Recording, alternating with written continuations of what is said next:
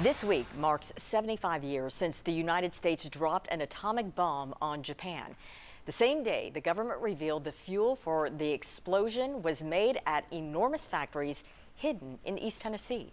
10 News reporter Jim Matheny takes us through old newspapers for a daily diary as the world learned about the secret city of Oak Ridge.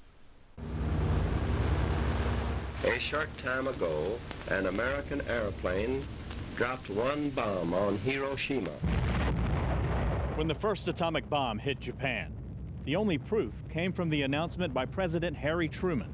The world saw no pictures, no film, no eyewitness accounts, just the words of the president on the radio and the words in the newspapers. That's where the government revealed where the fuel for the bomb was made. Just a half hour from Knoxville, the Clinton Engineering Works was secretly home to the fifth largest city in Tennessee. More than 40,000 people lived in the secret city of Oak Ridge, where crews had built more than 425 buildings behind the guarded gates. What a story to tell, and there were stories about the people, the busy bus stations, and the business boom it could bring to Knoxville. But mostly how the guessing game was over for all the curious people outside the gates and the workers in Oak Ridge, who did not know exactly what their work was for. I was a cubicle operator, and they call it the Cayutron. I was just pushing buttons and turning knobs. Didn't have the slightest idea they were working on a nuclear bomb. Now that we knew, and with no surrender from Japan, the headline speculated where the next target could be. One graphic showed it would only take 5,000 of these new atomic bombs to demolish every inch of Japan. That was still before anyone had even seen a picture of the devastation at Hiroshima.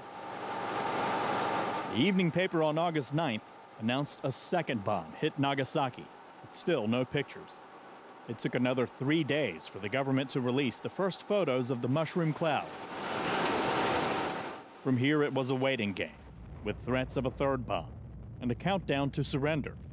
But the Japanese did not give up August 10th, 11th, 12th, or 13th, but finally ended the war August 14th.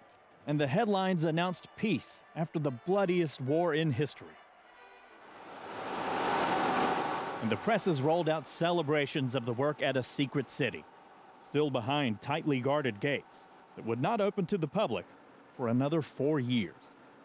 In Oak Ridge, Jim Matheny, WBIR 10 News. During the 1940s, historians with the Oak Ridge Library interviewed dozens of people living in the secret city. Here's some of those accounts coming up tonight on 10 News at 6.